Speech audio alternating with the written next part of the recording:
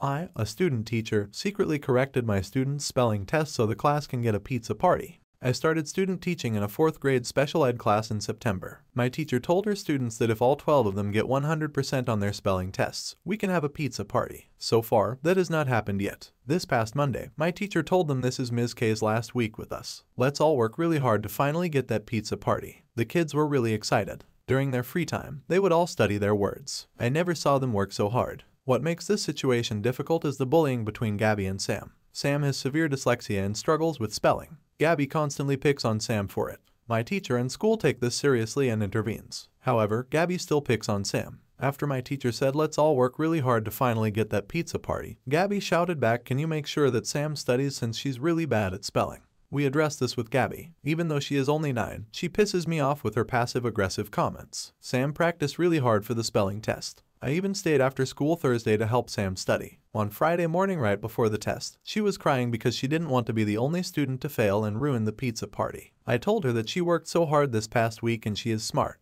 For the spelling test, our teacher will say the spelling word out loud and the students will write it. 11 of the students have the same words. Sam has a slightly different set of words which are a bit easier. My teacher whispers Sam's words to her. When the teacher does this, Gabby will sometimes snicker. I can't fucking stand this. We addressed this before, but Gabby still doesn't change her behavior. I finally lost it. This past Friday, Gabby snickered again. I went up to Gabby and angrily whispered, I will take your test and fail you right now if you don't stop. And you will ruin the pizza party for everyone. Stop it. She started crying in her seat. I didn't care. Maybe it will finally get through to Gabby. Once the kids are done, I walk around and collect all the tests. The kids go to lunch, and my teacher gives me the tests to grade. She leaves for lunch duty. I start grading each test and it's 100% after 100%.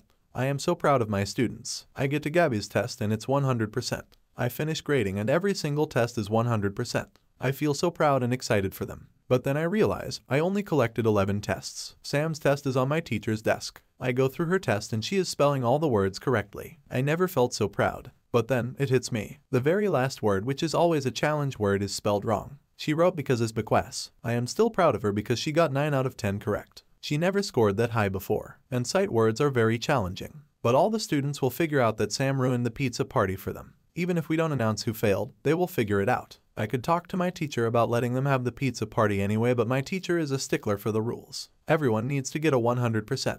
I can't let Sam feel like a failure or get bullied. So, I erase the U in the end, switch them. Sam probably won't notice. And I won't tell Sam or she will feel bad. She will eventually learn how to spell because I need her to have her moment. The kids came back from recess and were told the good news. They were so excited. Sam was so proud of herself. I come back on Monday for the pizza party.